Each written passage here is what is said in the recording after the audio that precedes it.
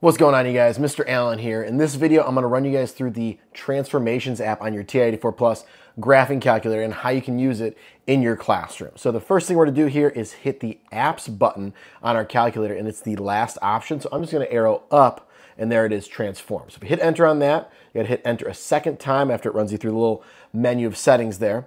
And then I'm going to hit Y equals, and that's where you're going to notice something a little bit different in your calculator. We have this play pause looking button for Y1 and Y2. And you're going to have whatever function you have left in your Y1, Y2, whatever you have typed in there is going to be there. So I'm going to clear that out. You're also going to notice in the top right, there is a Quit App option there. We'll get to that a little bit later when we're all done.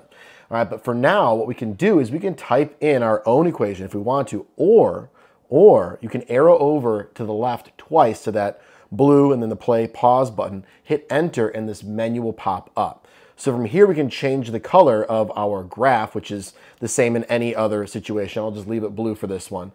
Arrow down, I'm going to have a few options there as well that we'll run through at some point in this video, but I'm going to stick to the play pause button for the start. I like that one the best. And then down here, we actually have a library of functions. You have your y equals mx plus b slope-intercept form. We have a quadratic. We also have a quadratic in vertex form. We're going to use that one here today. Then we have in factored form. Then we've got in standard form.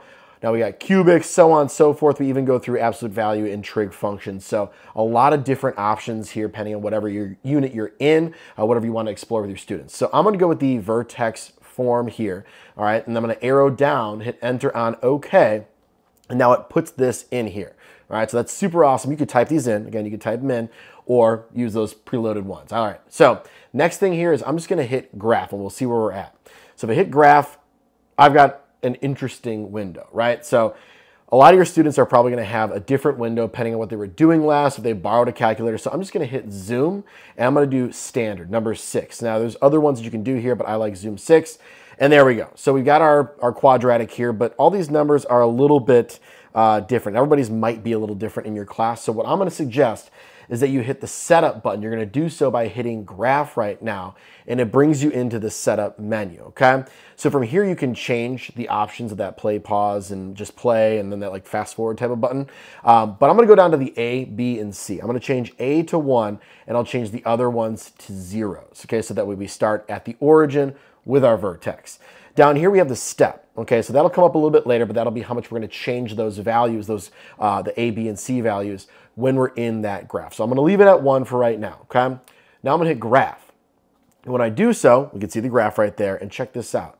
If I arrow to the left and to the right, it's going to change that A value by 1. So if I hit to the right, it's going to make that A value 2, thus giving ourselves a vertical stretch, and then more and more and more. And we can even go to the negative numbers here as I go to the left a little bit more and more. Boom, as you see it flips over, reflects. So these are just some observations you could do with your students there, have them write those things down.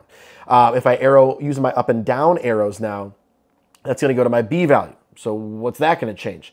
Well, as I increase that B value, it does move to the right. But something that you want to note with your students is that it's x minus b. So that number is the opposite of what you see there, that when I see a x minus 5, it's actually going 5 to the right. Okay, and then if I arrow, use my down arrows again, I'm going to get to that c value. And again, I can move left and right with my arrows, increasing or decreasing by 1. Okay, so now if we go back to that setup, so if I hit graph again, if you want, you can also do this by, say 0.5, so if you want to do a little bit at a time. So I changed that to 0.5, hit graph. Now when I arrow left and right to increase my values, it's going to go by 0.5s, okay? So fun little bits there. You can change that if you want. You can also actually just type whatever you want. Let's say I want that C value to be 7. I'll just type 7, hit enter, and it shifts my graph way up.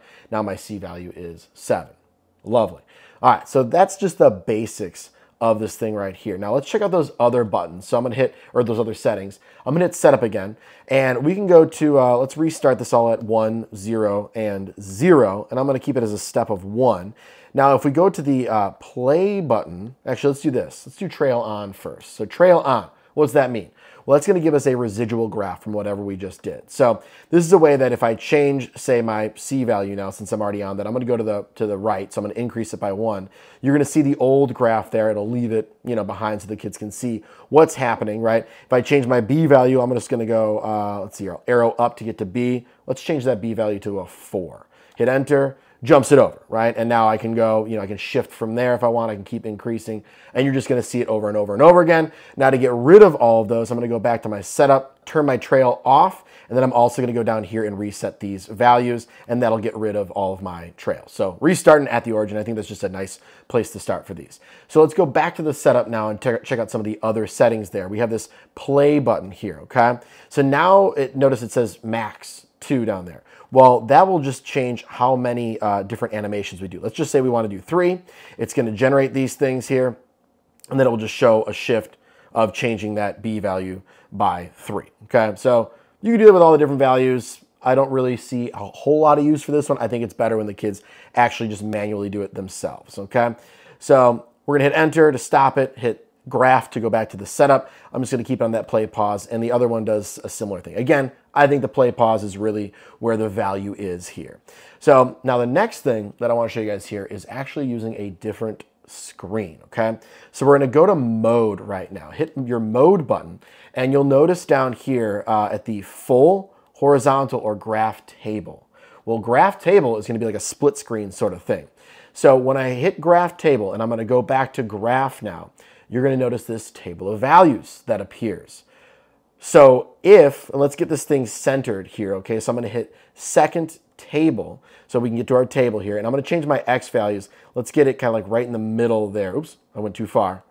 Let's go 1 down, boom. Okay, so now I have 0, 0 at the middle of my table. We'll go back to the graph here. So now when I change my values, we're going to see the table change in real time, which is really cool. So if I go up to A right now, I'll just change my lead coefficient again. If I increase that by 1, you see all those output values, all those Y values change. If I increase it again, boom, you see them change again. So let's go back to 1 for that. And then let's go to our B value. So if I change my B value, what's going to happen? Let's see here. So if I go to the right one, you're going to see all of those values change in that output once again. You see them all kind of shifting the same way, okay? So the kids can write these things down, maybe jot down what their table is or just general findings here of what's going on. Let's bring that back to 0, and then I'll go to my C value.